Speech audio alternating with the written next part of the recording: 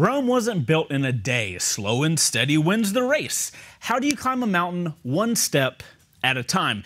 These are sayings that come to mind when I think of Ruroc's journey to the Atlas 4.0. It's been around a month since I've received my Atlas 4.0, and true to form, I have been putting every last mile in on it.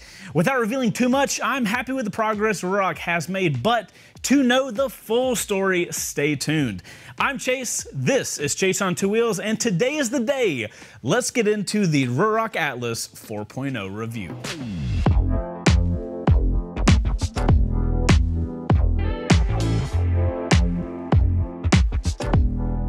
If you're new around here, well, welcome, and consider yourselves lucky to come in at this milestone for the Ruroc Atlas. It's been quite a road to get here, and it's only been 4 years. I feel like a ton of people forget how new to the market Ruroc is. Before we go any further, I do owe you, the audience, to reiterate that I am a Ruroc sponsored rider. Now, besides receiving free helmets to ride in and give my feedback on, I also receive funding to stand in as a living, a breathing, a wheeling billboard.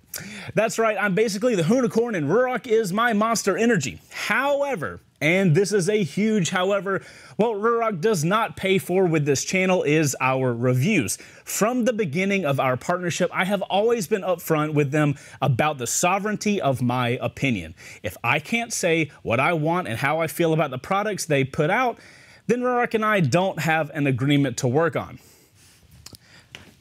Because we live in a time when there is a surplus of growing companies flocking, literally flocking to content creators for shout outs and ad spots, we have to not only be careful with who we choose to endorse, but how we choose to endorse them as well. So, apologies for the tonal shift right from the get-go, but I wanted all of my disclaimers out in the open so you all can make the best decision and most informed decision for yourselves. Now, on to what may be the most controversial helmet of all time. Let's be honest, there has been quite the chatter about the Atlas 4.0, and that's going off just our comment section alone. You start to slowly go outside of those bounds and things start to look, well, let's just use the word passionate. Actually, in terms of the motorcycle products, Ruroc and the Atlas 4.0 itself seem to be the catalyst for all types of conversation. We've seen people crying about how much they love the design and they can't wait for that day that they get to be the coolest kid on the block. On the reverse side of that, we've also heard the horror stories of less than ideal dealings with the company in the way of customer service, quality control, shipping, and sometimes the, of course, unfortunate case of returns. We have witnessed emotions by the metric ton surrounding Ruroc and the Atlas, so much so that things start to bridge into the territory of the rider doth protest too much. But it's to be expected when Ruroc is still the new kid on the block and coincidentally also the cool kid on the block. All we can say is haters gonna hate. But some things we don't hate are the updates Ruroc made since the 3.0. Coming in with the 4.0 is a completely redesigned interior to meet and exceed ECE 22.06 standards, and yes, that is the reason why the size has changed. I know. I don't enjoy having to refigure out my helmet size either, but if it keeps my noggin safe, I can't be too upset. By a show of hands, how many of us were confused by the weird schmedium and large and extra large and extra large? Okay, cool. Not just us, right? Not sure if y'all knew this, but Ruroc has the sizing guide built into their website, as well as a handy-dandy video showing the exact same process. You're welcome, and you can thank me later. Also, something of note is the up in quality for the interior fabric. Ruroc has splurged for this moisture-wicking suede-like material that it feels like two microfiber towels gracing my cheeks. As far as touching the padding, I actually prefer the 3.0's material on the outside. It's a little silkier, feels a little softer on my face. But as far as padding goes, that is the only thing I prefer on the Atlas 3.0. The foam on the inside is multi-density, which means each piece of foam, it's like layered. Each layer is actually a different density, which means it won't break in the same. If you guys look at the Atlas 3.0 foam, it's like a light piece of foam. And then you look at the 4.0, and it's like 15 different little slots of foam, and they're all different densities. If I'm gonna be 100% honest, the difference between the Atlas 3.0 and 4.0 has helped me as a reviewer understand motorcycle foam and the difference of multi-layer and foam densities. It holds your face really well. And if you wore an Atlas 3.0 as much as I rode an Atlas 3.0 and it broke in as much as it did, you lose some of that tight fit, so you'd have to end up replacing the padding. Not gonna happen here with the 4.0. Like I said, the foam on the 4.0, night and day difference. It literally could not be any more different. Incredible that they made that big of a change. Like it feels like it's totally from a different company. Okay, I'm done talking about foam, moving on. Something else new to the Atlas 4.0 is Re-On, pronounced Re-On. You know these little blue hexagons built into the liner? Yep, these little hexagons also play a hand in protecting the old moneymaker by acting like a certain non-Newtonian fluid made famous by the good doctor himself. And no, I don't mean the one who can't seem to regenerate as a ginger. Now, on the outside of the helmet, just above where the Re-On sits, you might notice that there is a vent missing. Have no fear, Ruroc actually got rid of that to help with drag, which is something that all of us in the shop noticed with the Atlas 3.0. It wasn't very often, but sometimes on the highway when we would find ourselves going in a, we'll just call it a full send fashion, we would all notice that it felt a slight tug on the helmet. That has since gone the way of the dinosaur, #RAR. That's not to say you feel dirty air on the highway, but you should slip through the air like a Virginia-class submarine heading out to sea. They have one less vent up top, and the other vent is now open and closable. Now, these front vents have always been open and closable. The opening and closing mechanism is on the inside. I do kind of wish they used the same mechanism on the top vent as the front vent. I don't really like my front vent being open and closable from the inside. I feel like I'm never going to utilize that. It is good that they add the open and close on the top because, I mean, we're talking about a premium level helmet, right? This thing's like $400 or $500. That was an upgrade that really needed to happen. That reminds me, another big upgrade is the sound inside of this helmet. Now, a big area of improvement for the Atlas 3.0 was just how loud it was to be inside the helmet. In my case, I ride with earplugs, so that cuts down on the noise significantly, but any ride longer than a normal commute would typically end in a migraine. Coming in with the Atlas 4.0, Ruroc made it a priority to increase the sound dampening capabilities to extend the amount of time riders can comfortably spend in the helmet before having to take a break. By some witchcraft, a combination of different internal materials, the missing top vent, and a few slight form changes have reduced the internal noise significantly. I would say as far as percentages wise, I'd say the Atlas 4.0 is probably 50 to 60% quieter than the 3.0, which is a welcomed upgrade.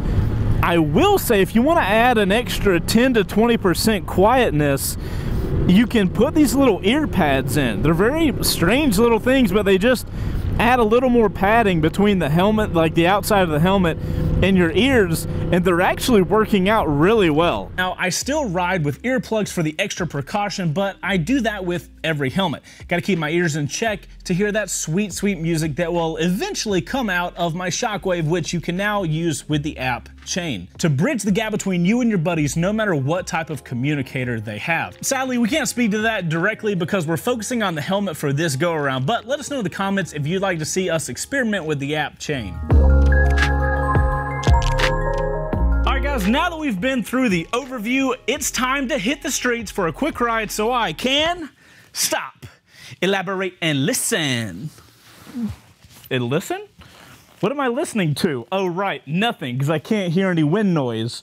Woo! Alright guys, we're out and about with the Atlas 4.0. Been riding with this thing for about a month, like I said, and I've got some opinions, as per usual. We do have that thing that Rurocs have kind of been known for since they came out, and that's lightness. These things are carbon fiber helmets. They are extremely light. I tell you, every single person that has come into the shop that has never felt a Ruroc helmet, I always hand them one of the helmets, and I'm like, here, check out this Ruroc. And the first thing every single person always says is, holy crap, that thing is light. And it is. It's a super light helmet, which is really nice for me. You know, if you're motovlogging and you're attaching all types of shit to your helmet, having a light helmet to start with, super helpful, because you add so much weight with cameras and microphones and audio packs, or at least I do. So I love being able to start from a light platform and then kind of build off of that. Hopefully that makes sense. I like the helmet for that lightweightness for sure. Next up, guys, one of the things that I have proven to really love about this helmet is the visor. These things are so clear. I love the amount of color options you have for them as well. One of the cool things Ruroc still does is when they ship their helmets out, they ship them out with a clear visor and a smoked visor, like you guys see that I have on right here. But my real favorite are the photochromatic visors, the, you know, reflective ones. I personally love those. I think the Mercury here looks best with a black visor, so I've got this one on here. But I love those photochromatic ones. As you guys have seen on my my liquid carbon, I've got that orange photochromatic one, and it looks so good. I think a pink one would look good on here, but right now we only got the dark smoke one. Every Ruroc that has come out, this is currently the 4.0 obviously, every Ruroc that has come out has had some sort of big deal upgrade that they've added to it. So the Atlas 1.0, that was just the, oh my gosh, look, they actually made a helmet and it looks really cool, right? Looks were the primary driver as well as the weight. Next up, we had the Atlas 2.0, which made a lot of small little modifications to the Atlas that they really needed. Remember, the Atlas 1.0 was the first motorcycle helmet Ruroc made. Then we come to the Atlas 3.0, and if we're gonna be honest, I think there was a big whoopsie daisy with the 3.0. I feel like the pads in the 4.0 here should have been in the 3.0. I think that was a major whoops that Ruroc made. The Atlas 4.0, this one I'm wearing, is probably the first helmet that Ruroc has put out that's worth that larger price tag, that premium price point. I know a lot of people are gonna say, they're like, well, why did you promote the other helmets? I promoted them because they were unique for their time. It was the only helmet you can get that looked like that. It was a super light helmet. It had qualities that made it that higher price point. If you don't care about looks and you don't care about the lightness, this is the first one that's worth that $400 to $500 price point. Now, that's to be put into perspective with getting to this helmet in 4 years. That is an astounding job from a company that was literally just making snowboard helmets. At the end of the day, I am super happy with this helmet. Do I have any updates? You know, honestly, the only thing I could think to update on this helmet would be the open and close in the front. I truly cannot think of anything else. I still love the fidlock. I love the visor. I love that they're pin locks. I feel like they've reached the level where the regular consumer is gonna accept this helmet as like, that's a premium damn helmet. And what have I been telling you guys since my very first Ruroc video? The one reason that I support this company as much as I do is because I believe in the company, not the helmet. Obviously, I believe in the helmet and I wouldn't wear them. It's a safety product. I wouldn't wear it if it wasn't safe. But, I mean, they've grown a massive amount since this helmet first came out. But we still have a company where we can dictate what they add to a helmet.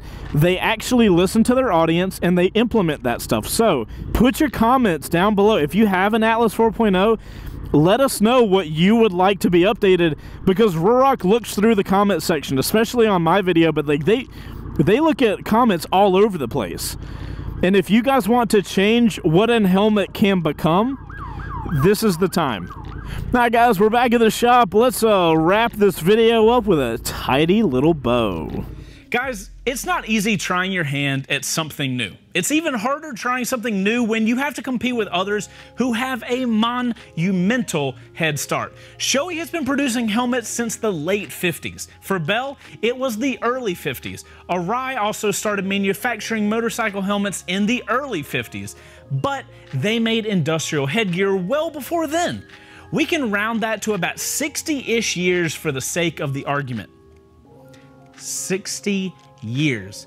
And Ruroc got it in their head to go compete with the big businesses. Now, just to put that into perspective, that's like a little league aged athlete competing in the Olympics alongside Naomi Osaka, Apollo Ono, and Usain Bolt. The most astounding thing is 4 years later, they've got their way up, and they are laser focused on the throne. That seems like a good place to leave off. So guys, let us know if you like the Ruroc Atlas 4.0 review. Do you have one already ordered? Are you still on the fence? I know this is a helmet I have been waiting for. It checks all the boxes, and there aren't really any compromises. Thanks for watching. We'll catch you all on the next one. Outro crew. Are you guys happy with the improvements Ruroc has made? What other features do you think should be incorporated in the future? Make sure to put OC in your comments so we see you guys and love you longer. We'll see you on the next one.